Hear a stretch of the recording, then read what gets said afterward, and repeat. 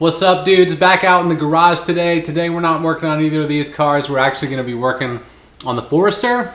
Got a little bit of maintenance to do, nothing too exciting, but I'm going to show you basically an easy way, simple way to rotate your own tires. So let's go ahead and take a look. So quickly before we get started, why do you care about rotating your tires? Well, the short of it is that you would preferably like your tires to wear at the same rate. So that way your tires all wear out at the same time, you buy a whole new set of tires at the same time, etc. Tires will vary in wear for a lot of reasons. Which wheels are the ones actually driving the car, rear wheel drive, front wheel drive, all wheel drive, etc. Your front tires are taking typically more abuse when cornering. They're the ones having to do the work to prevent from understeering, etc.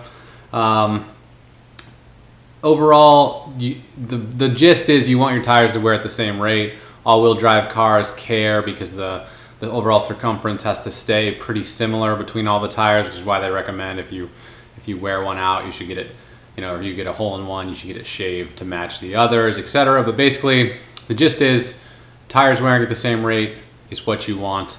Rotation will keep them all wearing at similar rates. If the front are wearing a little bit quicker than the back and you rotate them, then the backs are now on the front and they're wearing at the same rate that the front ones were, if you see what I'm saying. So yeah, wearing at the same rate is what you want, so that's why you should rotate your tires. So today we're actually going to do a really easy method that I always like to use. What we're going to actually use, or I'm going to use, I have other tools, but for today I'm just going to use the tools that are actually in the trunk of the car. With one exception, which I'll show you in a minute, that I recommend having, but everything else we're going to use what's in the trunk, just to show you, you guys can do this too very easily if you got a flat piece of ground and a trunk that hasn't been ransacked and all your tools are missing. So let's go ahead and get to it. Alrighty, in your trunk, once you get all the crap out of here, you're going to pull this up. You'll notice there's a lot of foam down here. This is actually extra storage if you have stuff you want to keep in here. But if you remove this piece of foam,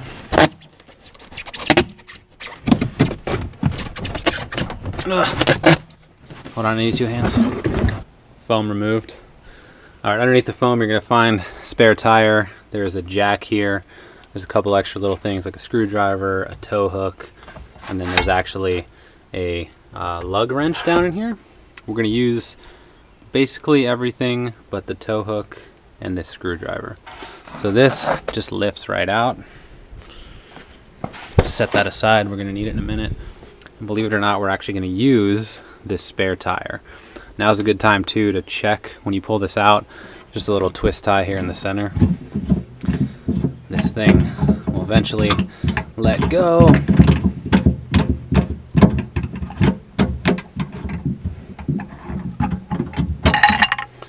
All right, let go. This pulls out. Oh, you'll also need this guy.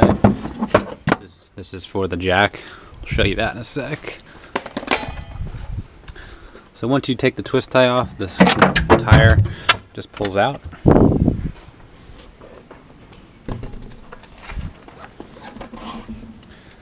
So that's what's in your trunk. That's what we're going to use.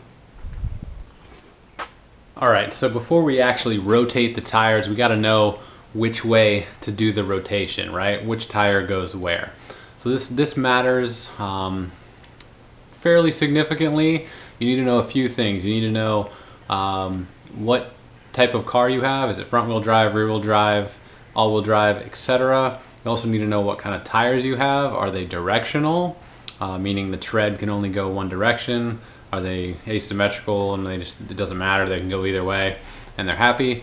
You also need to know the size differences. Some cars come with a staggered setup, muscle cars and some European cars like M3s, etc.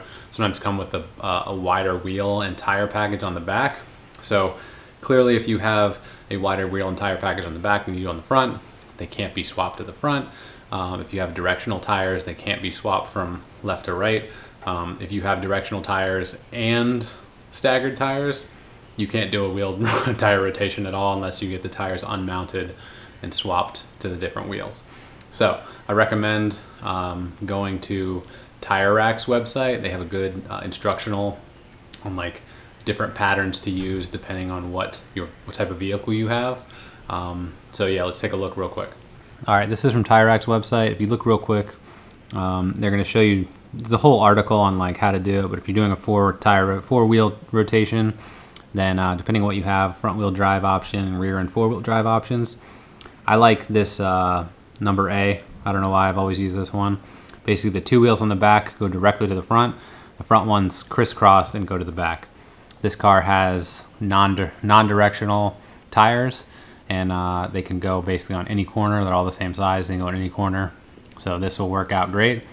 Back ones go straight to the front. Front ones go straight, kind of crisscross to the back. All right, here's our tools for the day. Clearly the trunk jack. So we're going to use to jack up each corner of the car. This thing is used to spin the end of the trunk jack, which actually is what raises it up and down. Lug wrench. This is the spare tire, clearly. Only thing in addition that did not come in the trunk is this is a torque wrench. This is highly recommended if you're going to be working on your car at all. Torque wrenches let you basically set a specific tightness and tighten it down, so the you're only putting X amount of torque on the bolt or nuts or whatever you're reinstalling. Typically every bolt and nut on the car will have a specific torque setting recommended by the manufacturer. You should follow it, especially on things like lug nuts, because you don't want your wheel coming off while you're going down the road, and you also don't want to get on the side of the road with a flat tire and not be able to get these off because they've been muscled on, and this is all you have. This is not very much leverage. So keep that in mind. All right, step one is going to be get our jack in place. You'll notice a couple little notches down here on the pinch welds. That's where our jack is going to line up. Basically this little groove is going to go right into the pinch weld. We're going to start off by just spinning this by hand. You see when I spin it, it grows. Make sure it's nice and flush as it grows.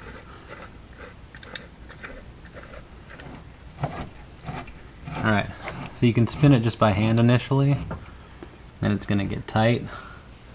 Then we got to switch to the other tool. But before we do this, we want to loosen the lugs, because eventually this one has a parking brake, so it'll be fine, but it's more beneficial to pull the lugs off before you lift the car.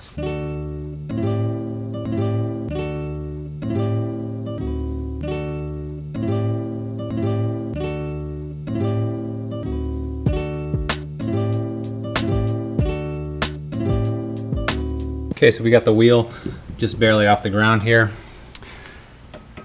Don't ever trust your life to this jack. These jacks are not great. We're not going to be under the car at all. I'm trying to show you that you can do this with just what's in the back of your trunk. But if you're ever going to be under your car, do not trust your life to this. Please get a jack stand or something else to put next to it to keep it up. Now, we got to pull the lugs off.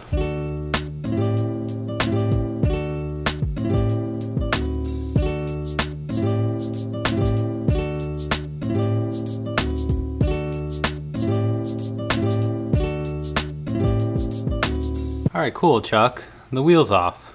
All right. Well, now we need the other wheel to go on there, right? But I don't have another jack to use on the other side, and I don't want to be able to balance on these like nasty little jacks on both sides, right? What's going to make it easy? We're going to take our spare and we're going to put it on that wheel until we're done. So this spare tire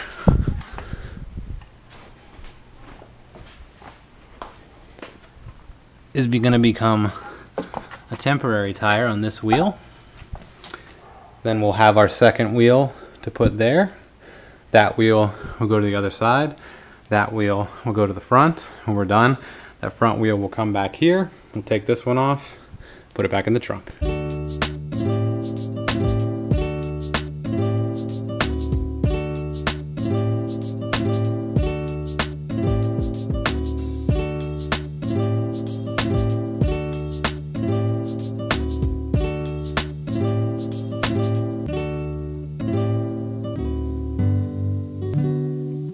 All right, real quick, good example of the wear difference. So This is the tread depth gauge. You can kind of see the 7/32 is just sticking out, so we're a little bit below 7/32. If you try it in a few different spots, you get pretty much the same reading. This is the tire that came off the front. This is the one that came off the back. If we do the same reading, you can see that the 7 is not quite visible. 8 is visible. So these tires already showing a little bit difference in wear. See, same thing, 7 is not quite visible, 8's visible. So just in the 10,000 miles or 12,000 miles, whatever this car has it on driving, the fronts are already showing not quite a full 30 seconds difference, but it's different enough that it's for sure time to swap these. So let's go ahead and put that rear tire on the front, and then we'll take that front and put it on the opposite rear. If you're curious how a torque wrench works, basically you can set the exact amount of foot-pounds of torque you'd like, and this thing will click when it gets to that level of torque. So for a Forester XT or a 2017 Forester in general, it is 89 foot-pounds.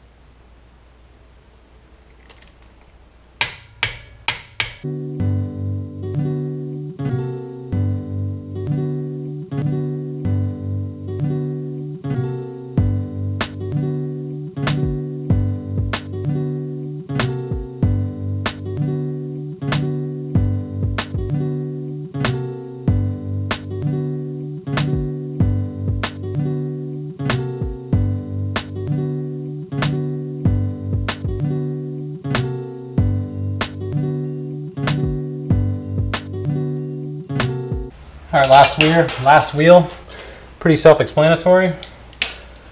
You're gonna remove the spare, just like you did with all the other ones, and then put on your last wheel.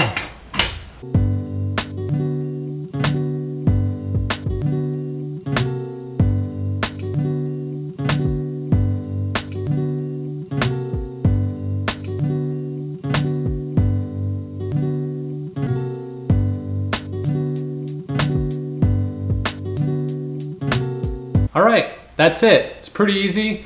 You could do it. Same basic process I like to use on any of the cars, really.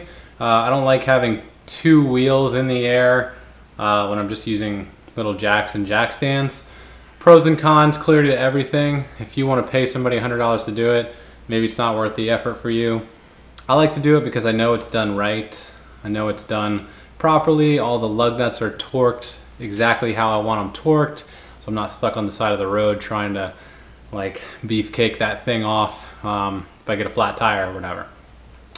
Another pro is that you get familiar using the trunk jack and the trunk tools, so you're familiar in case you do get a flat tire. You have to take the wheel off and put the other one, put the spare on, you're good. Cons, clearly that trunk jack is not amazing. It does the job, but it's not made to be used over and over and over and over again. So if you want to get a like legit floor jack and you're going to be working on your car, definitely worth it. Even some of the Harbor Freight ones are reasonable quality. So yeah, it's you know, take some time. You can do it in under an hour. You have like general handiness. It's really not that hard. Take the lug nuts off, take the wheel off, put the wheel on, lug nuts back on, etc. If you have any questions, as always, feel free to ask me in the comments. If you're not comfortable doing any of this, please don't do it. I'd prefer you not lose your wheels and tires going down the road. Just pay somebody the $100 if you need to. Otherwise, hope it helped out. Hope you learned something. At least you generally know what the process is when somebody says, hey, you need your tires rotated. At least you'll know what that means. So yeah, like I said before, questions, comments, please ask me in the comments below. Like and subscribe if you enjoyed. Got some more. I'm waiting on a cool mod for the SDI, and the company, I'm kind of like working with them, and they're supposed to be sending it to me. It's been a couple weeks overdue at this point. Hopefully they're gonna, you know, get it out today or tomorrow. But yeah, I got something cool coming. I promise. I know I keep hyping it, but I'm just as excited as you are. But it's not here yet. So anyway, thanks for watching. Love you guys. I'll talk to you later. Bye bye.